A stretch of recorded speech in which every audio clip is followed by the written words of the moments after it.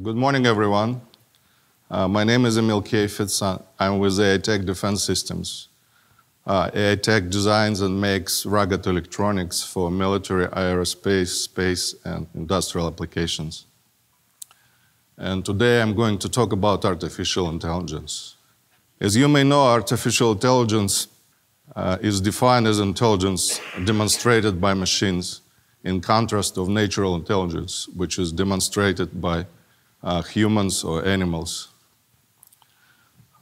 Due to the progress in electronics development and processing capabilities, for a long time artificial intelligence is no longer a dream of science fiction writers. AI systems do exist, and they found more and more applications in military, industrial, and commercial world. Artificial intelligence includes machine learning. How do machines learn? Basically, machines are emulating human brain activities. They're also filling gaps in knowledge, and subset of deep learning, or subset of machine learning is deep learning.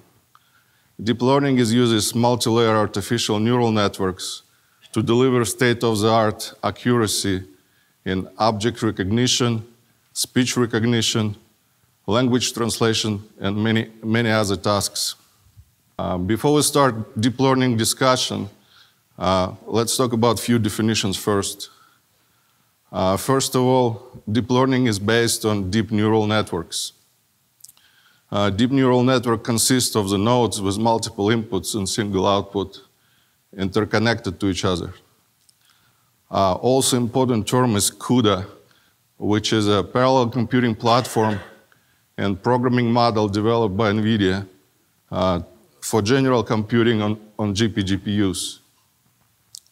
Another important term is NVIDIA Digits, which is a deep learning GPU training system developed by NVIDIA for training of deep learning models.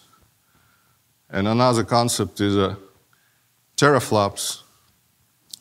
Teraflops is a trillion floating operations per second used to define performance of artificial intelligence systems.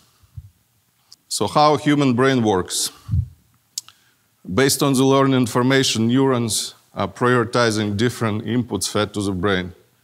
And outputs of those neurons are passed to other neurons for further action or processing. So computing based on deep learning models provides continuous learning, increased intelligence over time. It allows to deliver more accurate and faster results. NVIDIA CUDA model uses deep learning capabilities to address complex computing problems. And it provides parallel computing platform. It includes application programming interface for these models. It includes capability for training in object recognition and classification. And also it provides increased intelligence and efficiency in defining basic and complex objects and will assign a context. The most basic neural network model is a perceptron. It's shown on the slide on the bottom. On the left side, perceptron has several inputs which corresponds to the features, various features of the object which are used during object classification. Each feature is assigned different weight based on the importance of that feature in object classification. Output of the perceptron is connected to other network model to create a neural network. Multi-layer neural network model consists of several perceptron-like nodes. A good example of that multi-layer neural network is shown on the picture on the slide. In that picture, AI system, which is trained to recognize modes of transportation, looks at the picture on the left. The first stage of the multilayer neural network defines that object in the picture, it's a vehicle. It's not a train, it's not a bicycle. The next phase further narrows down the selection, so it defines it as a 4-door sedan instead of truck or minivan. Down selection process continues until the point when the model defines object in the picture as an Audi A7 car. In general, image processing tasks you can divide by 3 categories. It includes image classification, image location, and image segmentation. Image classification, it's a recognition of the object. Image location defines specific location of the object in the image and defining its coordinates. And image segmentation locates object boundaries, lines, and curves. Picture on the right shows AI system using all 3 processes. First, it finds all objects in the image. It classifies them. It puts boundaries around the objects and puts a name of the object on the screen. Such image processing tasks require very heavy-duty mathematical calculations. If you try to do such calculations on a general CPU, soon you'll find out the CPU is not keeping up with the task. CPU will be choking and will slow down the OS. In order to improve performance, you will have to use multi-core, higher frequency CPUs, which will require high power and associated power dissipation issues. For such image processing applications, GPGPUs are ideal because of the ability to run parallel operations on multiple CUDA cores inside the GPGPU. A good example of comparison between conventional processor performance and GPGPU is shown on the screen. On the top, you see that image processing is run on regular CPU, and it's only capable to process 5 images per second. When you see, on the bottom, you see NVIDIA Tesla V100 GPGPU, which can process more than 900 images per second. That clearly indicates that GPGPUs are more suitable for image processing applications. Diagram on this slide shows the process of developing and training deep learning models. If you can see on the left side, you have NVIDIA Digits application. It can be used as a web-based.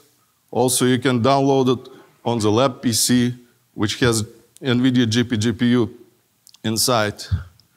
Once you have system set up, you can download images for the application you're trying to create. NVIDIA Digits tool provides you data management utilities, so you can download images, assign classification to them. After you download all your images and create a model, you can do deep training of the model, and you have tools to assess efficiency of your model. Once the model is created, you can download it to the right to NVIDIA product AI system, and it will be ready for deployment after you verify if the model behaves as you expected it. I can give you an example so you can better understand the process. Let's say you need to create a surveillance system for the entrance for the water entrance monitoring of the naval military base. So first you can download images of the US warships and non-US warships. Then you download images of commercial vessels, and you download images of smaller civilian boats. Once you assign classification parameters, you can train the model, do deep training, and download the model to the AI system for final deployment. Now, how improved intelligence over time works.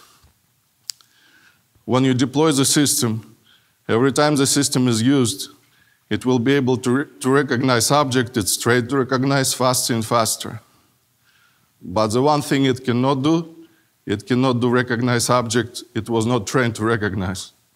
So let's say in 6 months, customer comes back saying, oh, your system works great, but we need to add more capabilities. Now we want to be able to recognize people on jet skis and pedal boats. So what you will need to do, you'll need to take your original trained model in the NVIDIA digits, add objects, add images of the people on jet skis and pedal boats, retrain your model, and download it in the field for future use. While GPGPUs are ideal for image processing applications, they still need regular CPU to take an action based on the analyzed information. So combination of GPGPU and CPU creates AI-capable supercomputer. NVIDIA developed several high-performance, low-power supercomputers on the module. For example, Jetson TX2, which is based on Tesla, on Pascal architecture, includes 6 ARM core processor, 256-core CUDA GPGPU, and it can provide 1 teraflop performance at only 15 watts of power. And the next generation, Xavier, which is based on Volt architecture, includes 8 cores, ARM processor, 512 CUDA cores GPGPU, and it can provide 2.8 teraflop performance at 30 watts of power, and more than 4 teraflops at full 45 watts of power. So AI systems based on such small, low power system on the module are suitable for use on drones and small UAVs applications. So what are the advantages of AI systems? With high definition video and sensors, it can provide a real-time, reliable operation for the surroundings, which is ideal for autonomous systems like drones and small UAVs. Also, AI can assess threats, issue warnings, and eliminate false alarms in surveillance security systems. If you ever watched movie Sniper, you may recall an episode when the sniper in heavy camouflage is slowly crawling across the field to get closer to the target. His partner was able to spot him only because he knew from which direction the sniper is coming. But security guards couldn't see him even when they walked by a few feet. Even if you have a security operator staring at the screen in the exact spot of sniper's location, it will be very, very hard for him to detect sniper's movement. But AI systems can be configured to detect such movements. AI systems don't get tired, they don't get distracted, they just compare pixels to pixels. And all you need to do is set up to trigger on differences in the images. Another important feature is ability of AI systems to reduce data transfers and storage required for various security and surveillance operations. For example, to store 1 minute of HD SDI video at 1080p resolution, 60 Hz refresh rate, you'll need about 200 megabytes of space. If you need to do it for 24 hours, it will require almost 300 gigabytes of space. But if you program AI system only to store video when something was going on, let's say a security camera is installed at remote location, when only a few minutes per day something is going on.